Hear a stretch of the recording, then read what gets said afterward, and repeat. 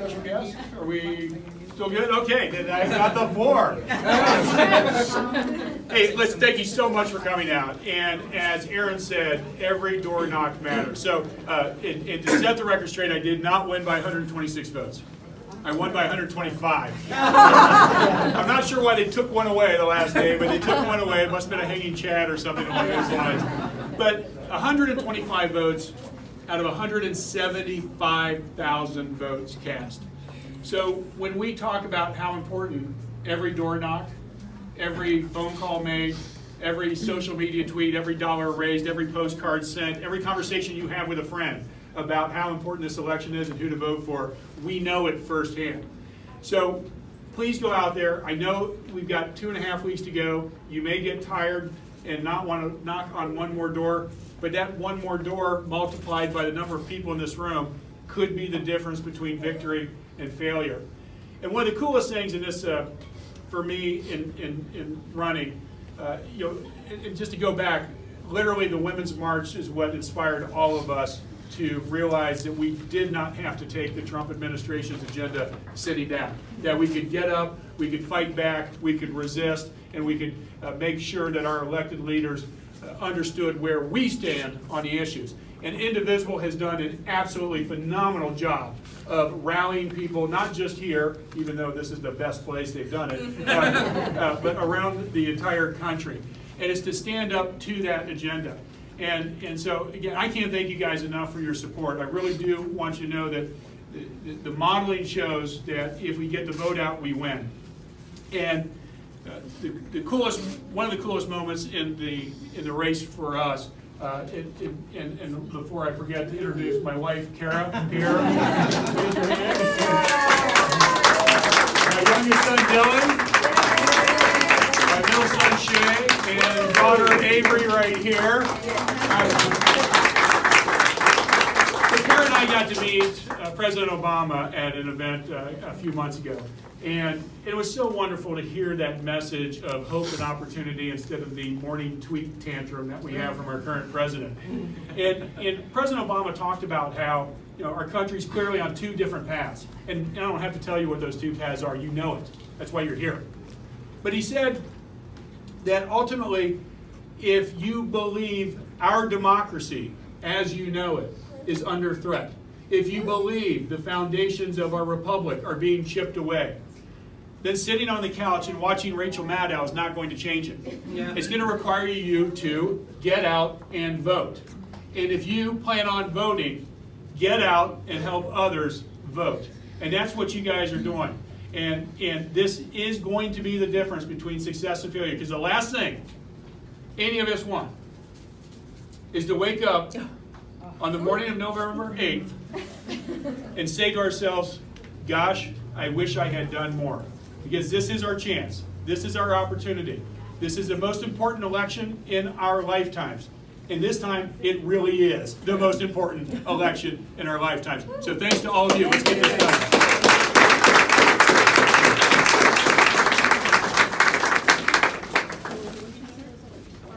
So we're waiting for our special guest to arrive.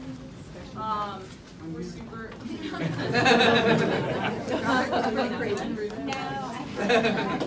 I just wanted to come and just say thank you guys for putting in the effort. This is such an important time in our country.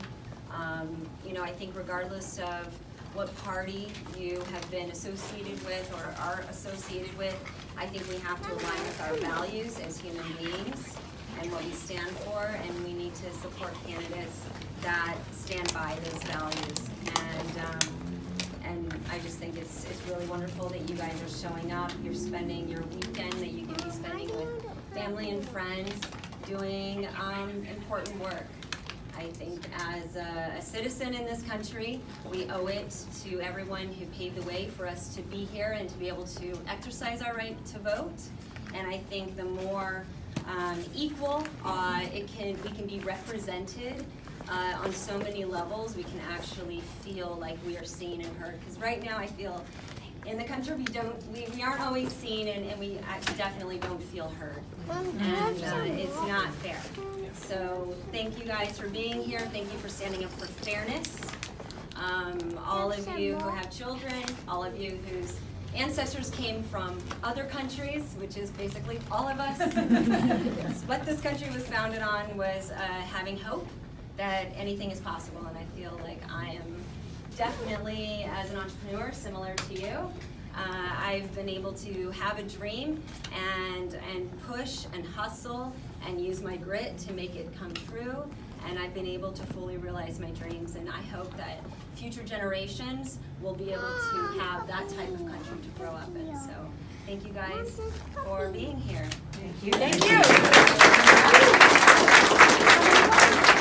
Jessica, how many races are you working on? Because we're so honored to have you here at the 48th District to beat Nader Rohrabacher, Russia's favorite congressman. So, I'm sure you have many other races that you're helping out on as well. You know what, to be quite honest, I'm more about getting people to sign up to vote, but I do know that there is an unprecedented amount of folks who are using silly and ridiculous rhetoric to get people to care about one issue, and I think one issue voting is really ignorant, and I think that the more that we can just feel like the country is being represented fairly, that to me is why I'm here.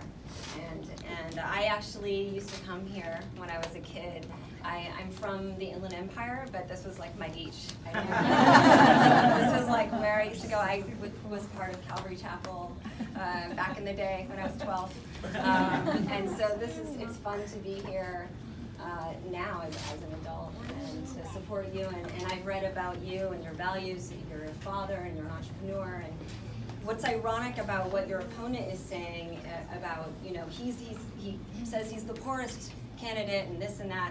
The thing is when you have been able to be successful and when you're independently wealthy, you don't need to rely on special interests to sway where your values lie versus someone who might. And so I just think it's a ridiculous comment that he makes, along with, you know, everything else. It's not just politics. The Honest Company is dedicated to... Yeah, my company that I founded is completely about trying to empower people to live a healthy, happy life, and I was able to launch my company through technology. So I am kind of a tech entrepreneur, but I also own a CPG company. And so, yeah, and I started acting when I was 12, and somehow I figured out how to do that. As well. It's my little side hustle. And I also think you brought ice cream. Oh yeah, so a friend of mine founded a ice cream company called Cool House, and so they did really yummy ice cream sandwiches, and I was like, what a better way to kick off, you guys, going around and getting people excited about voting than to have celebrate with some nice yummy treats. So there's some yummy ice cream sandwiches and ice cream out there for you all. And again, I mean, we're trying to preserve our democracy and the American dream here. So thank you guys for everything you're doing.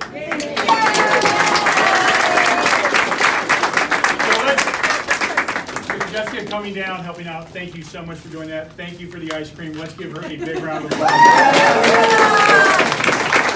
Are you ready to go knock on the doors?